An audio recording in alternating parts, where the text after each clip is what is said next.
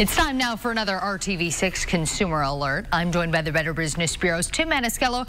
And Tim, this time of year, a lot of people are looking to slim down after maybe they splurged a little bit on the holiday calories. They're looking to drop a few pounds, and they might go to some lengths that probably aren't the best idea, and they seek out some maybe weight loss pills or diet pills that they find on the internet. Right. We've talked a lot about these free trial offers, and these free trial offers really come out on, like you said, the diet pills and the supplements. And what they will do is they will a lot of times use a celebrity, and actually they'll steal their image. These celebrities don't endorse this, saying, hey, I lost all this weight on this particular diet pill or supplement.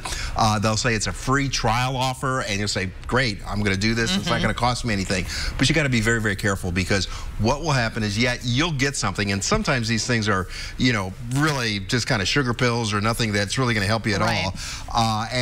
But what they want to do is get your credit card information, because there's always some sort of shipping, handling, and then they will continue to charge you month after month, even though the first month is free. Almost impossible then to get a hold of them and cancel it. So you just want to be very, very careful, particularly when you see some sort of celebrity endorsement, that type of thing.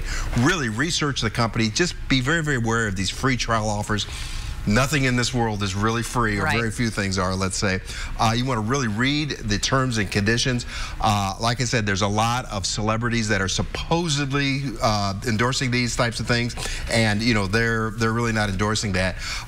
You want to make certain that you call your credit card company and try to get refunds. In fact, the credit card companies have instituted some terms now where they do have to give consumers the option to opt out of a payment, but it's still, a lot of these companies don't necessarily follow that, and we would really like to report these fake ads to us, and we will try to take some action on it. But once again, this is the time of year when you see all those, because they know people are out trying to, like you say, lose a few pounds. Yeah, all right, Tim, some great advice there. This has been another RTV6 Consumer Alert.